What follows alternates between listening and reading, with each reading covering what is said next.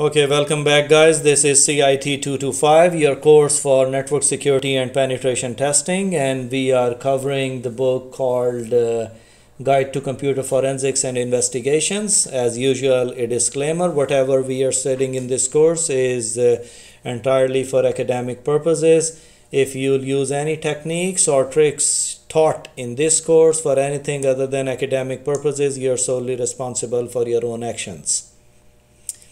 We covered up to the point where we were learning about gathering the evidence, and now we are talking about the technique which is called bit stream copies. We can call it bare metal recovery as well, as far as the imaging softwares are concerned out there. But still, bit stream copy has its own importance when it comes to forensics and investigations. As the name indicates, a bit by bit copy of the original storage medium can be maintained by bitstream copy. It means that all hashes, each and everything must be copied bit by bit to the hard drive or the external disk on which we want to create the backup. Now, exact copy of the original disk, and different from the simple backup copy. Backup software only backs up known files, whereas this one which copied the entire sectors and the hash codes of it. Backup software cannot copy deleted files, but this one, when you are maintaining the backup using a bitstream copy, the ultimate solution would be to get a hard drive which is of the same model by the same vendor, and the model etc. should match with the original copy in order to have 100% same replica of the initial evidence disk. Because as we studied, we don't want to contaminate the original evidence, and we don't want to write anything on the original disk, just to make sure that things are there and we are able to retrieve, or we are able to gather the proper evidence out of that copy that we have created. Now, bitstream image copy file contains a bitstream copy of all the data disk as well as the partitions which are existing now as well as which existed earlier. So once we are recovering the disk, it even shows us the previous partitions and the data which was stored on them. A copy image file to a target disk that matches the original disk manufacturer, size and model, etc. In the next slide, we are looking at different disks. For example, they are showing an example of a floppy disk which is not used now, but just for the sake of example, it's creating a bit by bit image of the original disk. Now, acquiring an image of an evidence media, the first rule should be to preserve the original evidence. Second is conduct your analysis only on a copy of the data. Now, when we are trying to recover the hard drive, it's not necessary that the other person might have copied something on it and deleted it. That could be only one thing. But in most of the cases, we want to see that since when it was happening and since when someone was trying to access this machine. In order to make sure, we use the backups as well in order to fire them up and to make them available as long as we'll find that a system has been compromised. Now, in a real-time business functional environment, for example, if we detect a system that has been compromised, we cannot shut down the services completely, like financial systems or medical or any government agency saying that we have been targeted, so the systems are not available. We'll have to check the last working good backup, which is working perfectly fine. For that, they are sure that the data has not been compromised. We'll put that back up and we'll run the services. That's why you see that in most of the systems nowadays, the application server is separate than the database server. So that if something happens to the application server, which is mostly Windows servers or Linux servers, we must make sure that the data is stored somewhere else and it's been backed up on regular basis. Retrieving the data or recovering the data is much faster than recovering the entire operating system. So that's why you must have you must have conducted the analysis on the original disk and then match it with the copy that you have created, and then investigate on the copy of the original data.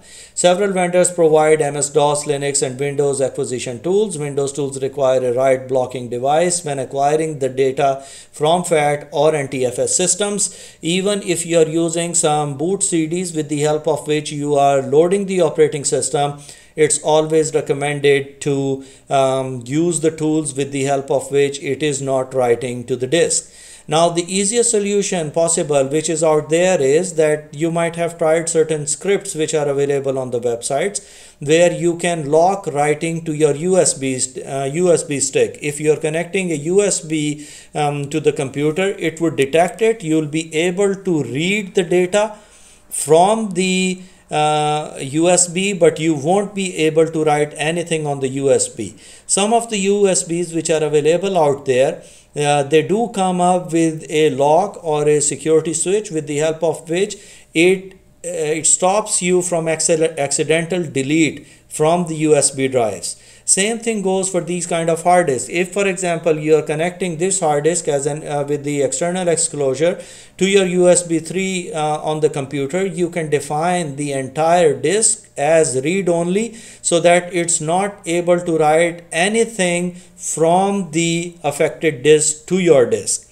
Now, whenever you are testing a disk which has been compromised or a system which has been compromised, it's never recommended to connect it to a machine which is on the network. It should be completely isolated, so that if something tries to fire from the contaminated disk to the host computer, it should not be able to contaminate it. Further, you must have some advanced tools installed on your forensics workstation, with the help of which, if anything or any application would try to copy anything from the contaminated disk to the host computer, it would notify you, so that you can take the preemptive measures and you can see that actually which is the code which is being executed when we are trying to run an application. Okay, next is analyzing the digital evidence. Your job is to recover the data from deleted files, file fragments, complete files, or deleted files that linger on the hard disk until the new data is saved on the same physical location. Most of the times that's not the case. In our experience, even if a disk had some data on it and which was wiped off and then again written on it, we were able to recover the data from the affected hard drives. Second thing is that those softwares which are available out there, quite advanced, with the help of which we can recover the data and even the deleted partitions from the hard disks. Tools can use to retrieve the deleted files are Autopsy. There are lots of softwares available out there these days. It's just about choosing the right tool for the kind of hard disk that you have. That's why we covered that when we are recovering a data from a hard drive, or if we are doing a forensics analysis on a hard disk or a system, we must have different operating systems installed, since it's a complete lab where you must have systems with Windows XP onwards, like we have from Windows XP to Windows 7, Windows 8, Windows 8.1, 10, 32-bit, 64-bit, different variants are available. And even the tools which are available are the ones which runs on specific operating system. Now, there are certain tools, especially for Linux and Mac operating systems. You must set up a lab accordingly, that if a system is compromised, you must be able to recover the data from there. That's the main reason that we don't post lot of material or use the servers or application servers for unnecessary things. We use the servers only for production purposes. Rest of the drafting and saving the files and PDFs and all those things, we don't want the servers to be utilized for those kind of tasks, because once we are recovering the data, we want it to be 100% clean, and we don't want to spend a lot of time recovering unnecessary files which were not required at a point.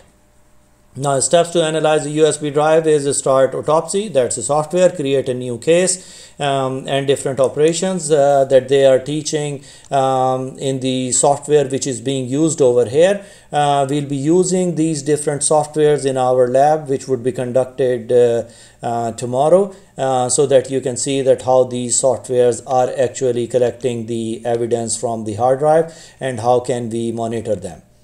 Now, coming towards completing the case, keep written journal of everything of the notes which you can present in front of the court. Make sure that you have the 6 W's which are quite famous when you are trying to present a case, like who, what, when, where, why, and how. You must have answers of all those questions, and you must explain computer and network processes, that what's the typical scenario or the architecture of your organization, and how someone tried to enter the organization by using some gray means or the negative practices. Now, critique the case. Ask yourself the following question: how could you improve the performance of the case before you present it? Did you expect the results you found, or you were looking for something else? Or was the documentation was detailed enough that helped you? And what's the feedback which is received from requesting the source? Did you discover any problems in the system other than that were identified? Did you use the new techniques when you were investigating all those things? So when you know all these questions, you are good to present the case in front of the court. So that explains everything which was required as far as the initial understanding of computer forensics and investigation was concerned. We'll be continuing on next chapter from next session. Thank you very much, guys.